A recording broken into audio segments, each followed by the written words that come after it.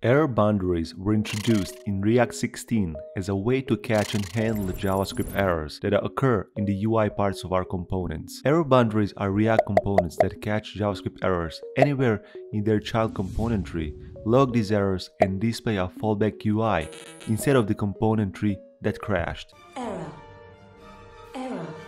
But you need to know that they do not handle errors in event handlers, asynchronous code, server-side rendering, and errors thrown in the error boundary itself. Code with Sloba. Consider the following code. We have a React boilerplate application running. There is a rotating React logo and some text below it. In our code, we can see that React logo is an external component.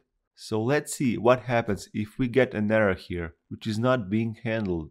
Let's add a new component and call it error component, just for simulation. This component will just throw a new error. Now, call this component in our logo component. We can see that after we reload our application, the entire UI is broken and we receive errors in the console. Now, following the official React documentation, you should create a new class component.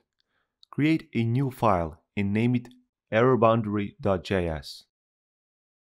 We can name this class as errorboundary and extend React component. After that, add a constructor which received props as arguments. Call the super method with props as arguments to initialize our parent class. After that, we want to set a default state which has one property. This property is hasError and the initial value is false. Once the error happens, we will catch it in the corresponding lifecycle method and update it. Using this flag, we can send feedback to the user that something is wrong.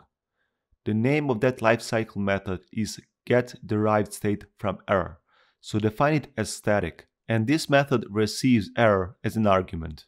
The only thing that we need to do here is to update our hasError flag once the error happens.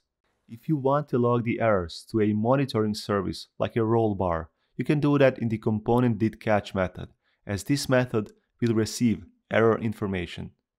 The only thing that is left to be done at this point is to create a render method, and inside of this method, we should check our hasError property. If we caught the error and this variable is true, we should render a UI that notifies the user about it. In this case, I'll return the title with something went wrong text. If there was no error, we want to render the children's components from our properties. Now, let's import this component in our main file. And let's wrap our logo component. As you can see, our logo is still failing, but at least the rest of the UI is working as expected, and we are getting information back that something is wrong. By the way, this feature still can be implemented using hooks. Well, that's all for this React video. And thanks for stopping by. And don't forget to subscribe. Code with Sloba. Thank you for watching the entire video. To see more React tutorials, click here.